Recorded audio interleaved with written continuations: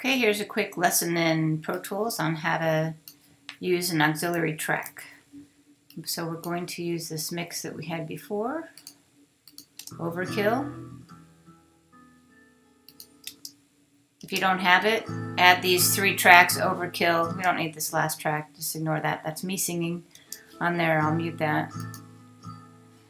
And then we're going to open the mix window instead of the tracking window. So window mix, you get the mix window here. Looks like a mixer.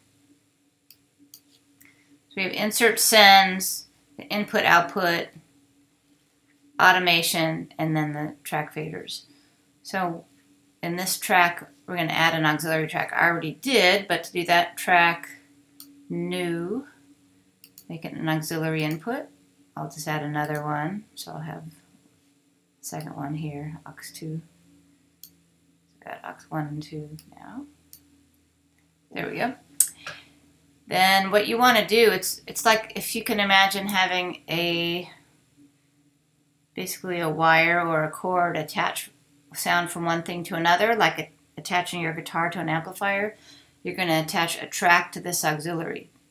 The way to do that is to have 2 things that match. So you're going to add a send, which is going to be bus 1.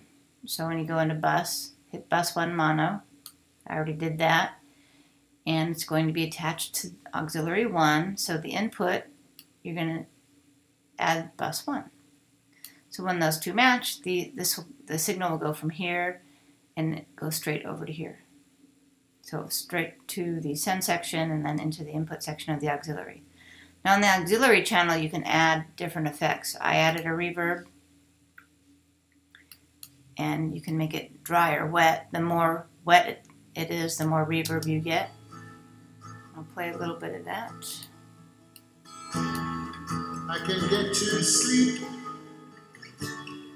I think about the implications of diving in too deep. Now also, once you do a bus, if you click it, you'll get the fader for that bus.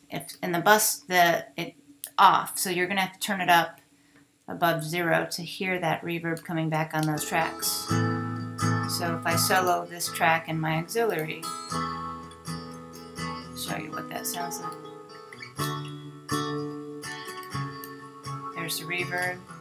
When I turn the bus off, you can see the reverb doesn't go through the bus anymore.